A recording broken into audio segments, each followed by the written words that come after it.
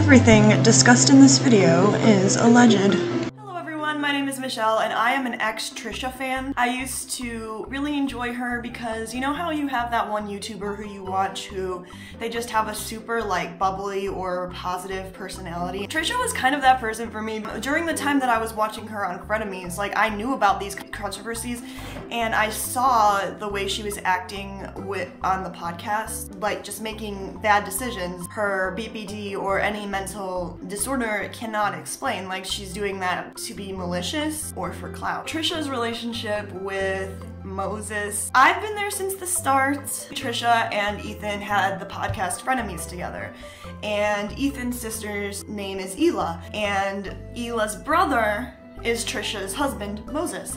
And so weird to say husband. Trisha and Moses just got married and the wedding was really expensive and they had to take out loans, and they went to don't get mad that I don't know how to pronounce this, the Maldives or the Maldives? It can't be the Maldives. They went on their honeymoon there, and on the plane ride there, Moses didn't sit next to her. I don't know, like the whole situation was super weird and I'm not even gonna confirm anything. Essentially, everyone was saying that Moses sat in either coach or economy and Trisha sat in first class, which was like $19,000. My response to that is like, if I just got married to someone, I would want to be like physically attached to them. Like I wouldn't want to sit in first class if it meant that I wouldn't get to sit next to my significant other. But the reality of the situation is they're both very different people. Moses is the type of person who doesn't care about that, like coach, first class, whatever, and Trisha does, and that's something that's so odd about her. That's like, she says like, I would spend money even if I didn't have money. I used to spend money on first class even when I was broke. And I was like, how? Like you can't physically spend money without having money. It's so interesting watching her because she is on a different planet than us.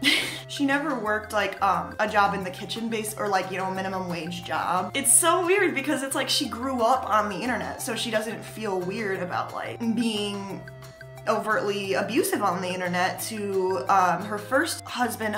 They never got married. That didn't happen, I don't think. Jason Nash. That whole situation was super, super unhealthy. You can see these vlogs on the internet where Trisha's not being a good person. Like she's manipulating Jason to stay by like threatening him with violence. They went to this underwater hotel, which was really, really, really cool.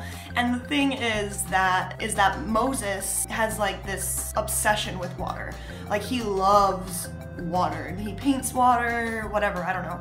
So they went to this underwater place because he loves water and Trisha loves expensive things. So this was like another $50,000 a night. I don't know how much it was. I'll put like a little asterisk star because I don't know. To me, like, and I'm sure to you, like watching this as the average person is like, money is money. Like if it's a lot of money, like 30,000, 50,000, it's the same thing. It's a lot of money. But Trisha records everything because, I don't know, I think that she would be so much better off if she had put her camera away. One day, maybe if she puts her camera away for a month and doesn't record anything, I think that she would learn so much. And I think that the internet is really stunting her growth because she sees positive reinforcement in doing bad things. So they were eating their, what is it called when you have like your honeymoon dinner?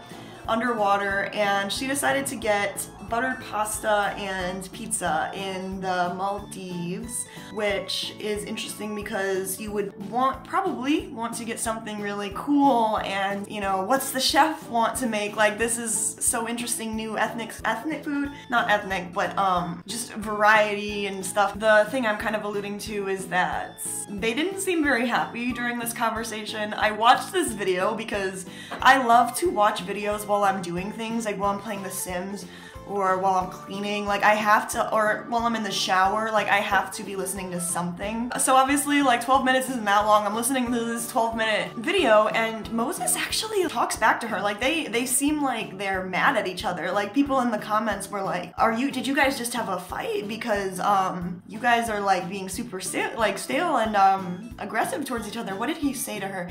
She started singing. And this is the part that got me, was that she started singing like, all the fishes in the deep blue sea. pussy.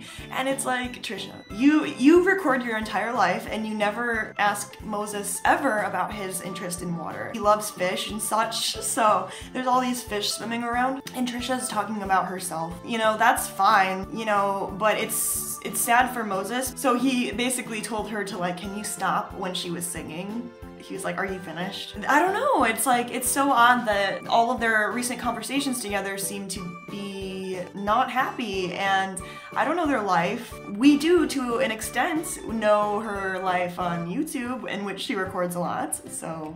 The reason I had to step away from supporting Trisha was because, for example, she made a video talking about how she should be able to say the N-word when she's singing and that people should just get over it. Deciding to turn on a camera and say, I feel like a chicken nugget, is extremely offensive. People deal with this shit. Transgender. People have to deal with these things that she's malingering or making fun of. Like cancer, she makes fun of. She just makes fun of things that you can't, like she fetishizes religions like Judaism. From the outside person perspective, it seems like Trisha and Moses are not great for each other. People say that she's a pathological liar, a narcissist, but she wants us to believe that this is true, so it doesn't matter that she is lying. She said that she paid a rabbi so that she could convert and he could say that she's Jewish, and she is like fetishizing, dancing to all of this Jewish music and such on TikTok, and it's like she is unable to slow down fast enough to realize that the communities that she's hurting, Jewish people, black people, trans people, they have gone through pain that me and her as white women have never had to go through. Trisha will attack or start drama with teenagers on the internet. So yeah, what do you guys think about this situation? I think that Trisha needs to step off the internet because it is like distorting her point of view so deeply. But Trisha, if you're watching this, I'm being 100% serious, hello. I'm 21 years old. I swear to God, I just want so badly just to have a nice little tour of your house, maybe Airbnb it for free for a night, just to be nice. Can I please just see your house and take a bath in that bath that's right next to the ocean? Because like it was so fucking beautiful, and it's just so bothersome to me that I don't get to take an ocean bath. But then I realized how bitchy that sounded. So anyways, thank you so much for watching and goodbye.